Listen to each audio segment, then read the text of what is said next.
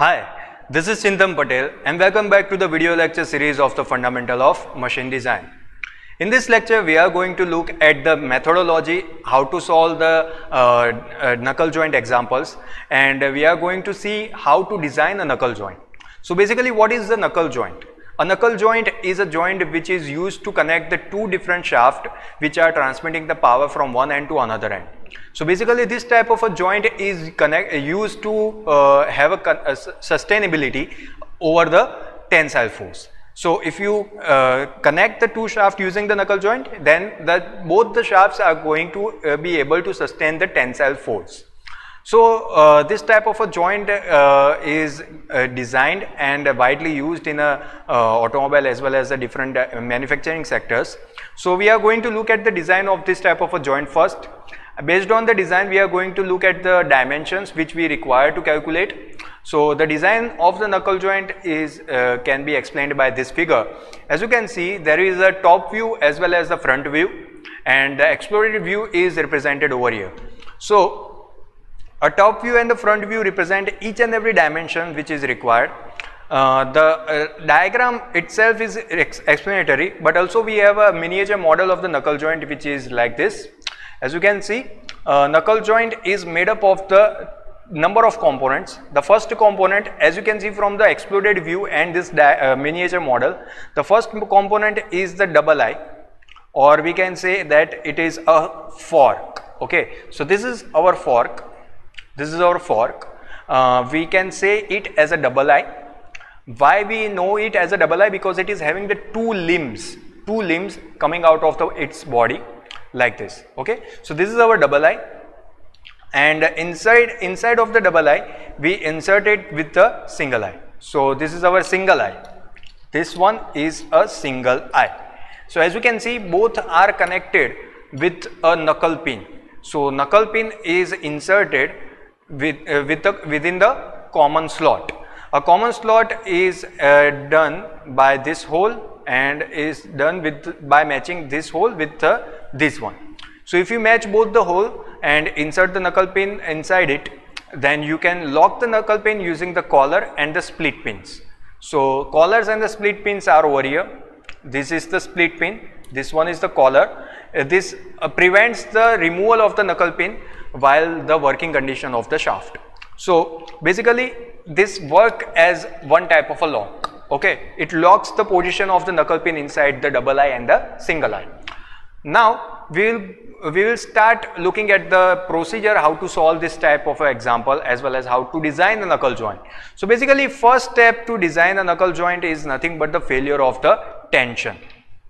So failure of the rod in a tension, which is known as a D. Now what is the rod? The rod is this one. So as you can see, this is the design of the knuckle joint. At the end, the ends are of the rod. So these are the end of the rod. So here we have made a shape of the knuckle joint of a double eye and a single eye, but basically these are the rods which are required to be connected using this joint. So basically these are the rods, and rods are required to be connected using this joint. And first of all, the rod is under the action of the tensile force.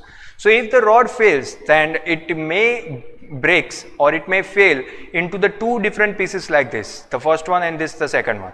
So if it is breaking like this, if it is failing like this, then this raided or the hedge portion area is going to be our resisting area. Now this resisting area is required for the calculation of the tensile stress. We know the equation of tensile stress, sigma T equals to force upon area. Now what is area? Area is the one which is resisting the failure. So as you can see, this is a circular area. The circle of the diameter D, the D is the diameter of the shaft, and if you put the value in this equation, then you will be able to calculate the sigma T. Now in your example, they will be providing the value of the stress, tensile stress, they will be providing the value of the tensile force, and you will be required to calculate the value of the diameter of the shaft. So D value will be calculated using this equation. After the calculation of the diameter of the shaft, we will jump towards our next procedure, that is the empirical relation. Now what are the empirical relations? These are one type of examples or assumptions, sorry. So these are one type of assumptions which were carried out based on the practical readings. So the scientist and the designer take a lot of readings practically, and they come to a conclusion eventually, and those conclusions are the relation between the two dimensions. So relation between the two dimensions are one type of the assumption, empirical relations, and we are going to calculate the rest of the dimension using these assumptions. So the first dimension is the diameter of the knuckle pin. Now what is knuckle pin? You can consider this diagram as a diagram of a knuckle pin. So as you can see, the knuckle pin is the one which is connecting the two different double eye as well as the single eye, which is inserted in the common slot. The diameter of the knuckle pin is represented by dp, and dp is equals to d. The diameter of the knuckle pin head, as you can see, the pin is having a head like this, and this diameter is a bit larger than the diameter of the pin. So diameter of the knuckle pin head is given as dh. So dh is equals to 1.5 times d, which is a bit larger than the above diameter. The next is diameter of the single eye. Diameter of the single eye is represented over here. So this is the diameter of the single eye, which is required to be calculated. We are not going to calculate the inner diameter because the inner diameter will be equals to the diameter of the pin. So our intention is to calculate the outer diameter of the single eye, and this outer diameter is represented by capital D. So capital D is equals to 2D as per the empirical relation. The next is the thickness of the single eye. Thickness of the single eye is this vertical thickness. This vertical thickness is known as the thickness of the single eye. As you can see, this one is the single eye, and this vertical thickness is known as a thickness of the single eye. It is represented by T, and thickness of the single eye is given by T equals to 1.25 times D. Now thickness of the fork or a double eye, it is given by the T1 equals to 0.75 times D. The thickness of the knuckle pin head, is given as a T2 equals to 0.5 times D. You don't have to find out how those equations have derived. You will have to just remember those equations in order to calculate the rest of the dimension of the knuckle joint. Now, as this design is carried out using the assumptions, then you will have to check whether your design is safe in working condition or not. The parameters of the working condition will be provided in your example, and your given data will be providing you the parameters of the different types of the working conditions, and you will have to check whether your joint is safe under the working condition or not. So how are you going to check whether your joint is safe or not? So first step to check those dimensions is this one, that the failure of the knuckle pin in shear. So a knuckle pin in shear is over here. So the failure of the knuckle pin would occur in this manner. So let me explain you a bit. A knuckle pin is this one, which is inserted inside the common slot. So if this single eye is subjected to a tensile force in this direction, and the double eye is subjected to a tensile force in this direction, so this both eye are going to pull the knuckle pin in the opposite direction. So whenever the failure of the knuckle pin occurs, then it will fail in this manner. So this is the diagram of the failure of the knuckle pin. So the failure would occur in this area as well as in this area. So as you can see, this is the failure which is occurring at the two different cross section, and that is why this type of a failure is known as a double shear. Now whenever a double shear is occurring, you will multiply your equation with 2. Now the area which is resisting this type of a failure is known is circular area, and we know this is the circle of the knuckle pin, and that is why the area can be written as a pi by 4 dp square. We are going to use the diameter of the knuckle pin over here, so be careful while putting the diameter, because in your examples you will be given a number of diameters, and you will have to be very careful while selecting the one which is right in that particular equation. So pi by 4 dp square, that is the area. Tau equals to P upon pi by 4 dp square into 2. Now in this equation we know the value of P, we know the value of dp, we have calculated it using the empirical relation, and now we are going to calculate the value of the tau. So if you can get the value of the tau, then you can directly compare it with the allowable value of the shear stress, which will be provided in your given data in your example. If you compare it, if you find that your calculated value is less than the given value, then your design is safe. And if the design is safe, then you can move forward towards checking the other parameters.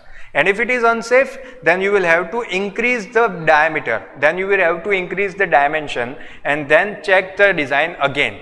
If it is safe, then you can go forward. If it is not, then you will have to increase the dimension again.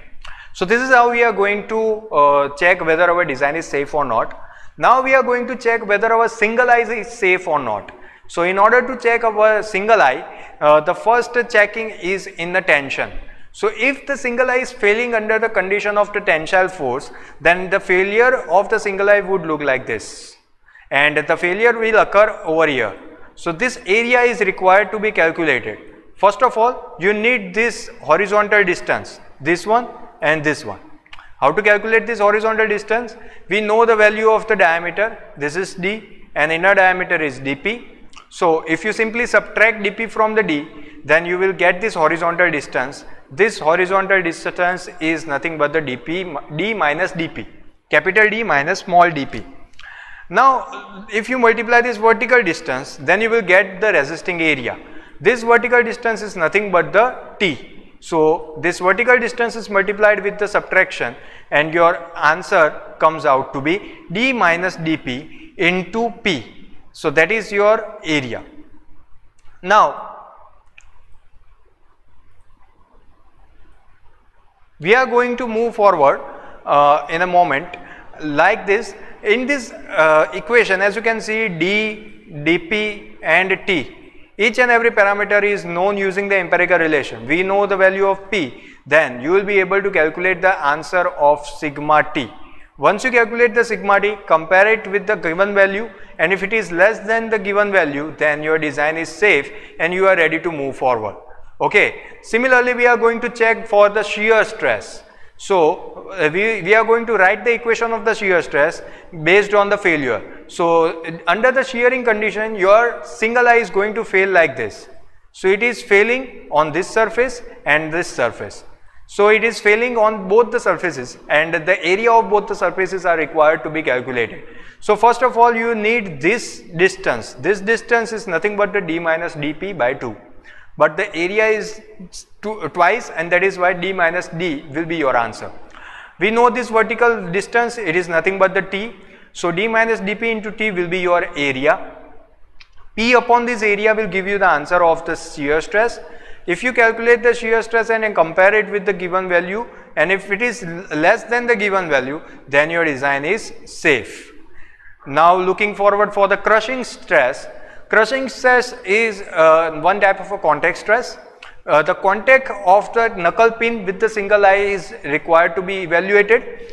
First of all, the contact area from the front view or projected area of the contact region is like this rectangular area.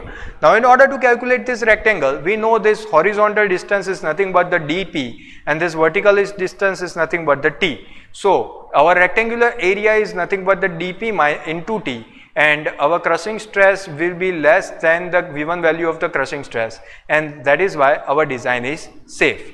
Now these were the equations of the single eye.